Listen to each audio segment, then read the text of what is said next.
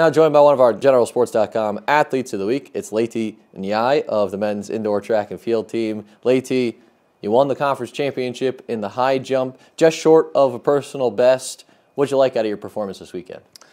This performance this weekend, we focus on having fun. That's something I've been struggling with all season.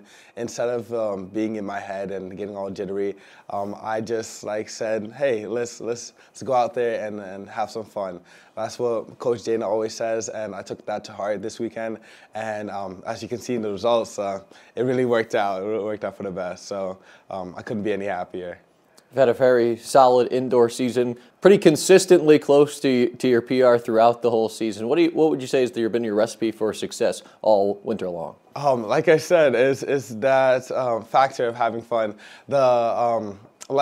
Every other meet, especially in the beginning of the season, I would just focus on the jump in general rather than just putting it all out there on the field. I had the team to support me the whole time, so that was a huge factor in all of it. One of my best meets all year, I had the team supporting me the whole time, so I couldn't be more grateful for them to be there. So yeah, it was a team effort to get me consistent the whole year.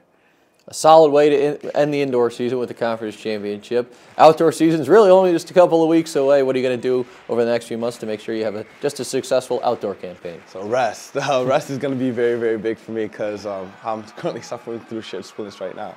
But we're going to get that rest in, and then after that we're going to get back on the runway and start working at it all over again. So I'm hoping that Coach Dana helps me a lot with my technique because it's what I do inside the air that is really keeping me from that 205, 208 mark.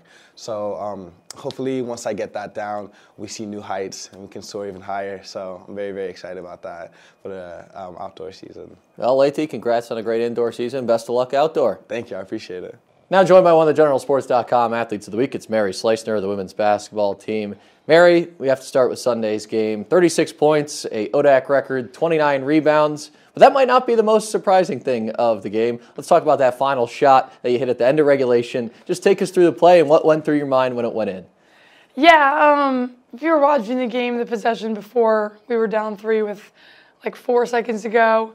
And I took the exact same shot from the exact same spot. And it was just a total brick. But it went out of bounds off of another girl's rebound, which gave us 0.7 seconds. We got into the huddle again. And there was no established play, I'm going to be honest, going into that.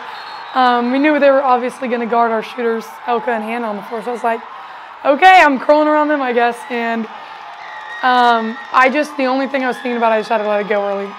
There was 0.7 seconds, and I think my biggest fear was just not even getting one off. So I'm glad I did get it off.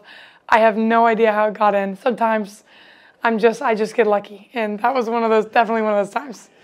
And then just the rest of the emotion of Sunday's game, not only to hit that shot, but then to come right into overtime. You guys jump out to a big lead. You walk away with your second straight conference championship. Just to have that whole moment and that just being kind of a highlight of the whole thing, just take us through the rest of the weekend, 3 games in 3 days, and winning another conference championship. I think as soon as the refs told us the shot was good and we got into the huddle, I think everybody knew we were going to win that game. It was just unfair. We just went into overtime with just so much adrenaline. And then off the tip, they weren't guarding Hannah Malik on the backside, so it's just like, why not hit it to her? And of course, per usual, she put it in, and then we sort of knew we had it. And just the whole season, I think, kind of reflected on that game. We've been finishing really well this season, as much as maybe we haven't been playing well in the beginning of the games. We've definitely rounded ourselves out at the end, but yeah, every single person on this team are the most hardworking people in the world, and it's just such a good opportunity, and I just love being around them every day. And so even if it's just in practice and the behind-the-scenes work that nobody sees, every single person is pushing everybody else, especially in the post. I get to see it every day when we do postcard breakdown. I get C-Cat, I get Carol, I get Sim, I get Actor, I get Emma, I get all of them pushing me. So can't imagine anyone else I'd rather do it with.